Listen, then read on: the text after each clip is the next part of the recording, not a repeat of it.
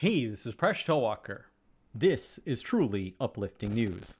The NBA legend Charles Barkley has pledged to donate $1 million to a New Orleans high school. According to news reports, he has just made the first $100,000 installment payment of 10. And it all started with a math problem nearly 2 years ago. In December 2022, at St. Mary's Academy, there was a contest. The prize of $500 tempted seniors Nikia Jackson and Calcea Johnson.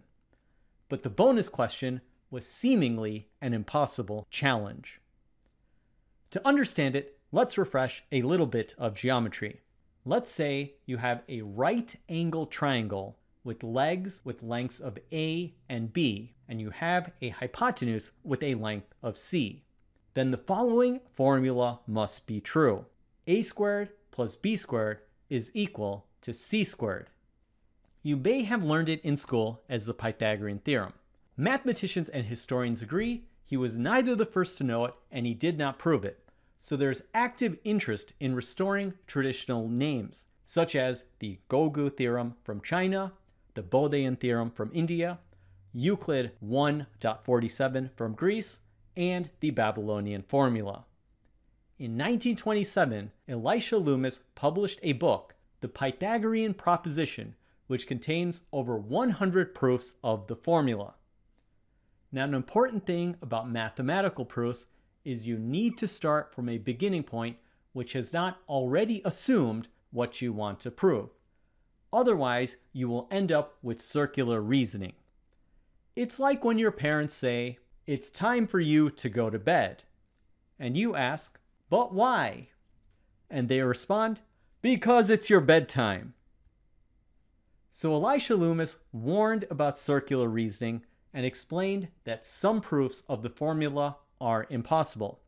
He flatly says, "There are no trigonometric proofs because all the fundamental formula of trigonometry are themselves based upon the truth of the Pythagorean theorem. Because of this theorem, we say sine squared A plus cosine squared A equals 1, etc.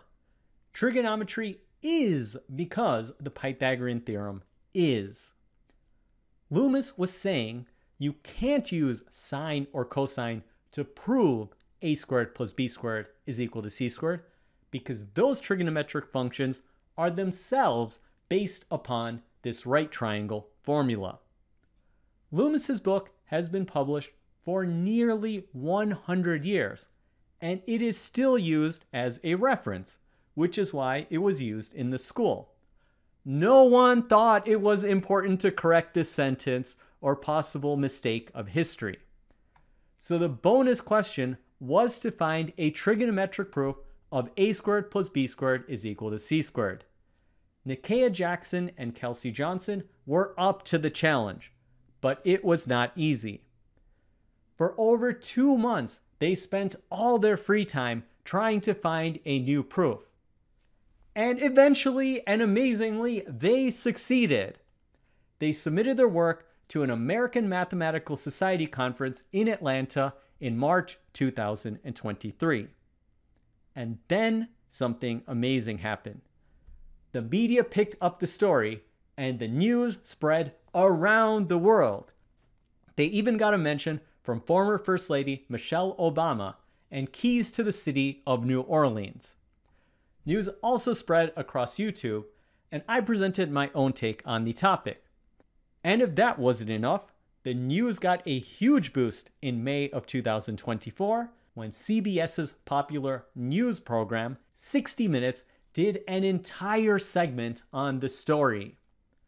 They say you never know who's watching your show, and in this case, it's true. The NBA legend Charles Barkley never misses a show, and he was so inspired by the story that he pledged a $1 million donation to the school.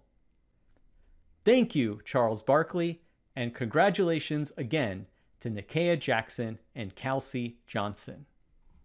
Thanks for making us one of the best communities on YouTube. See you next episode of Mind Your Decisions, where we solve the world's problems. one video at a time.